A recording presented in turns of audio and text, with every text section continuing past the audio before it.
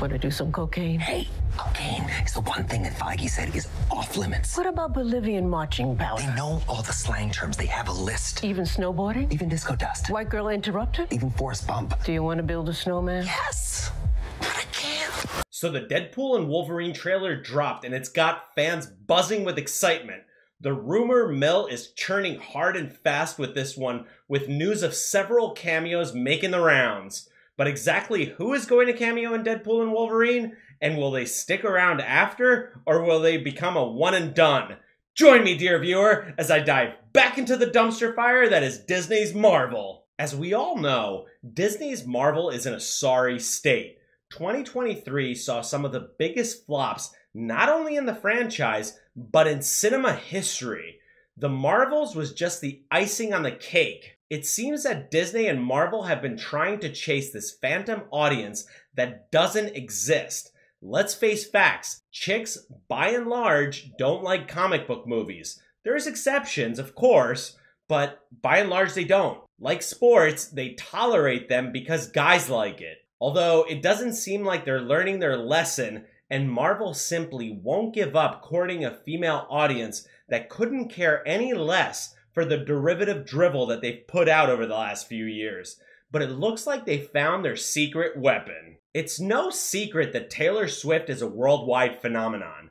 So it looks like these rumors are indeed true, and we will be seeing all the Swifties swoon over her portrayal of Dazzler. Now, if the producers go the same way as they did with Doctor Strange in the Multiverse of Madness, this might just be a big nothing burger. Taylor Swift might just join John Krasinski in the list of dumbest superhero deaths of all time. But who knows, if this movie does well, Disney may attribute it to the singer and cast her in her own standalone Dazzler movie, which would actually inevitably do very well given her legions of fans. But what other Easter eggs and cameos did the trailer show us? Well, at the very beginning of the trailer, we see a destroyed 20th Century Fox sign lying in the sand. While this could be an FU aimed at legacy characters, it could also mean saying goodbye to the Fox universe of mutants as they transition into the MCU somehow.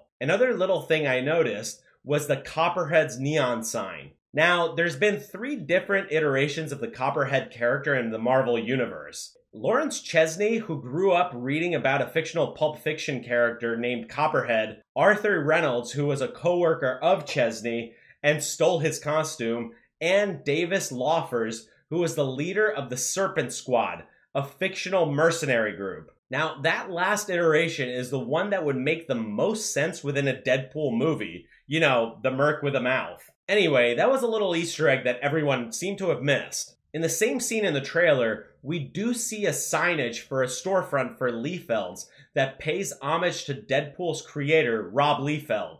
I thought this was pretty cool and maybe a clue for the audience that Marvel might shift to actually respecting the source material for once, other than in X-Men 97. I won't hold my breath though, but it's a nice thought to help me sleep at night. Most people, though, have been focusing on the whole bunch of characters in front of the skull of Giant Man, Ant-Man's other iteration. Zooming in, we see very clearly Azazel, the father of Nightcrawler in the comics, a more comic-accurate Lady Deathstrike, Negasonic Teenage Warhead, and Daphne Keene's X-23, which might not be the X-23 from Logan, but another variant. Another one that some fans caught was Ben Affleck's iteration of Elektra. I wouldn't be surprised if Disney went for this cameo, since we haven't seen much of Jennifer Garner lately after her messy divorce from Ben Affleck. If they're really saying goodbye to the Fox universe, then Jennifer Garner's Elektra certainly makes sense, and perhaps there's also a Serpent Society connection here, since Copperhead was in Daredevil's Rogues Gallery in the 1970s. Will this movie save the Marvel Cinematic Universe? I would say no. As others, along with my man Jesse Grant, have said, it would take a solid 5 or 6 good movies in order to turn the ship around. Will it be a fun, entertaining movie? Well, from the trailer alone, I would say yes. It might even break $1 billion just off the star power of Ryan Reynolds and Hugh Jackman's Wolverine. And let's not forget Taylor Swift. I'm pretty sure it'll be a fun popcorn movie that most audiences will enjoy. It's too early to try to rip it apart as others have done. I, for one, am approaching this movie positively because it indeed looks like a fun one. But what do you guys think about all this? Did you catch any other Easter eggs and cameos?